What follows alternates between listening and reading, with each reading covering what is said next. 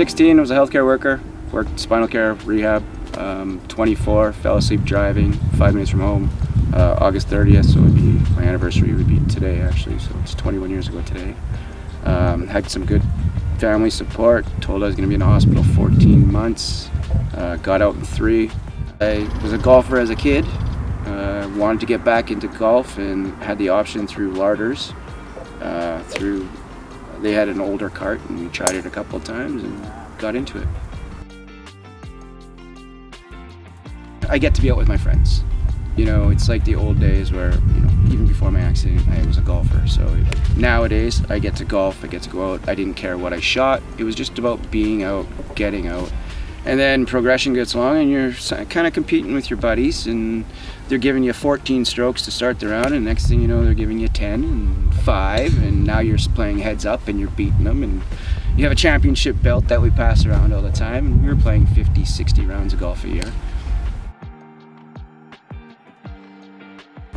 The most difficult part of the golf that I've had with struggles is just people not getting awareness and just not knowing the knowledge of the golf cart.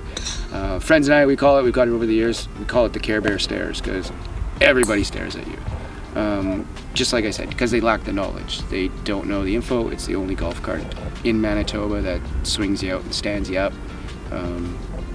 But it's nice to be able to get awareness out there now.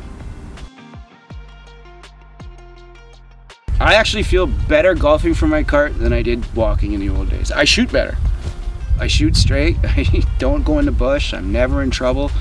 Well, my hips don't get into it so I can't swing slice, right? So it's fun. Just the competitiveness now, especially that I'm right up there with my buddies and there's no 14 strokes anymore. Yeah, best part of the game would probably be my short game. Putting is really difficult because I drive straight on the green, straight off the green, so when I approach my ball, you know, I kind of line it up when I'm off the green, but as soon as I get over it, I kind of got to refigure it out, and I just try and 2-putt and go best I can. Make it, I make it.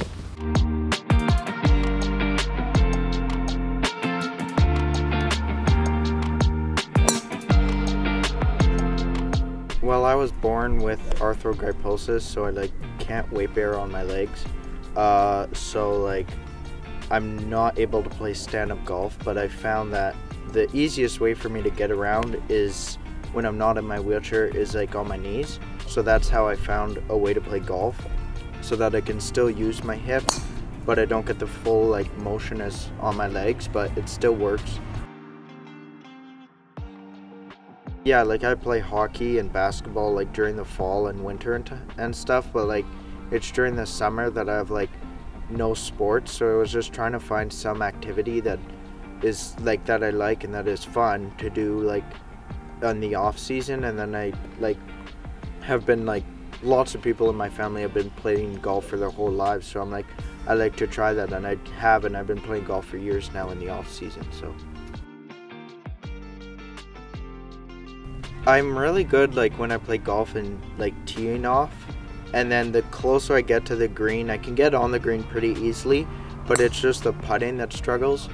It's just working on the putting, but I feel once I get the putting down, I'll be good.